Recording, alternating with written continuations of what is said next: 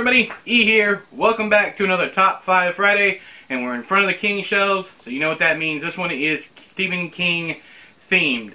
Today we are doing a viewer request, which is my top 5 Stephen King villains, and to follow it up, next week I'll be doing my top 5 least favorite villains in the Stephen King universe. So jumping right into it, I have George Stark from The Dark Half. This character is my favorite part of the book. The way he dispatches not really his enemies, I guess, but his victims is the word I'm looking for. Especially the guy that... Okay, there's going to be spoilers for at least The Dark Half, so if you want to click away now, go ahead and click away. The way he cuts off dude's dick and balls and leaves it in his mouth. I forget what it's called. There's an actual term for it. Let me know down there in the doobly-doo. But wait, that's just terrifies me. I'm a dude. I don't want my dangly bits cut off. And George Stark going to that extent for, what was it, the editor? I can't remember exactly who it was. Maybe it was the agent. Maybe it was the editor. I can't remember exactly who it was. But that alone puts George Stark at number 5 on this list.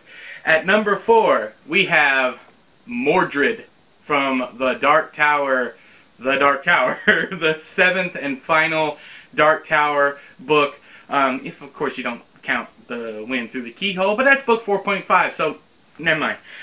Mordred, I hate, let's just go ahead, again, spoilers. Spoilers for any book that you see me hold up. I will try to keep the spoiler until after I hold up the book. So if you see a book you haven't read, please do click away.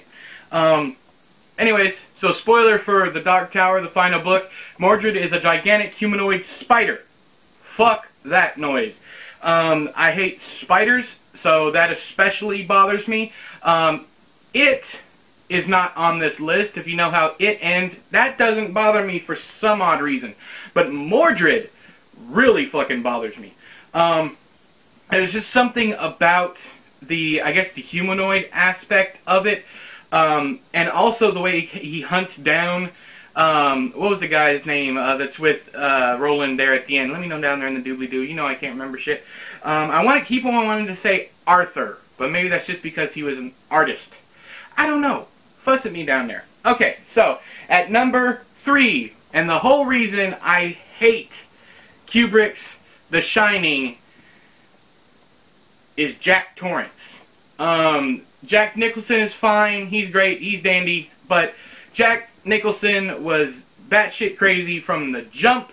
You don't get to see that descent into madness like you do in the book. There's absolutely no heart in that movie. It's all heartless art. It's very clinical, very clean, whatever.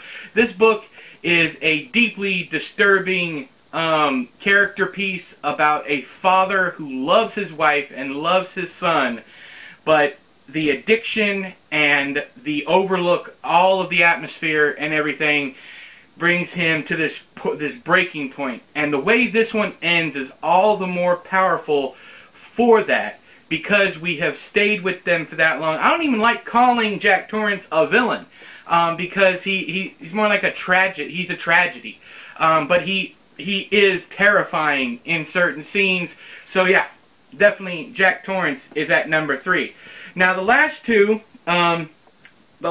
books I might get some flack for. I don't know. There might be many people who disagree. Maybe many people who agree with me, who can't even see this list without these two on there.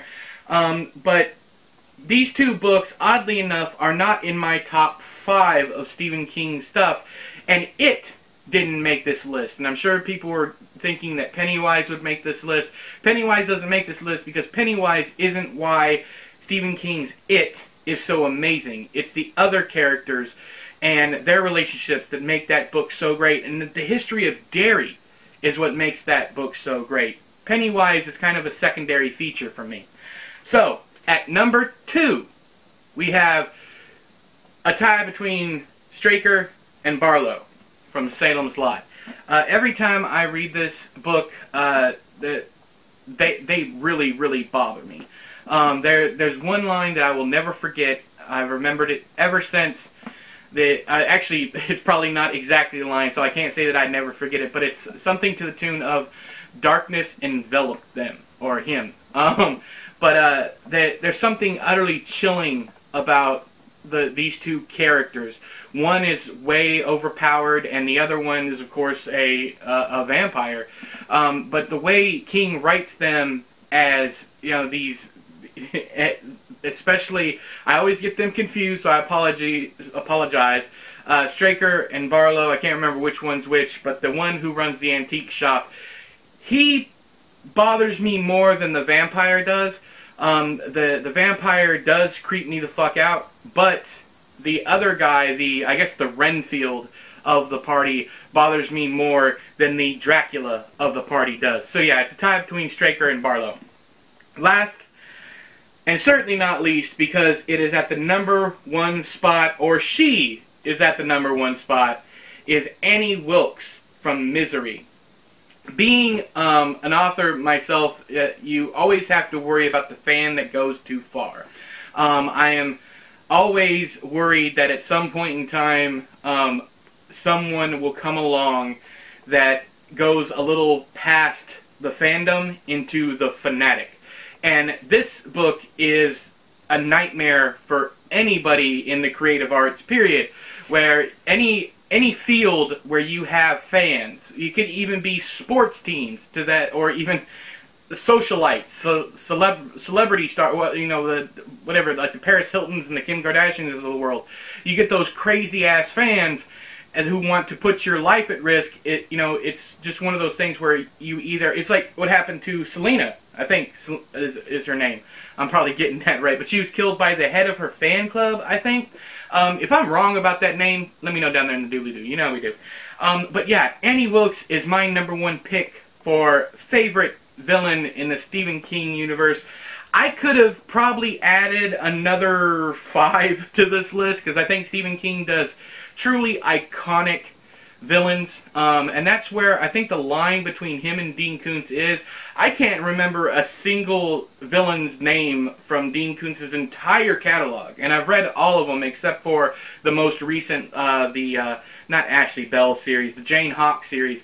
Stephen King creates icons, whereas Dean Koontz creates plots. That's the best way that I can put it. I can remember more about Dean Koontz's plots than I can about his characters.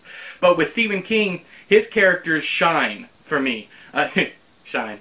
Anyways, so definitely let me know which one of your picks for, not which one, but let me know your top 5, top 10, whatever, or just your favorite villain in the Stephen King universe. Leave all that down there in the doobly-doo. But until next time, I have been E, you have been you. This has been another Top 5 Friday. I'll talk to you guys later. Bye-bye!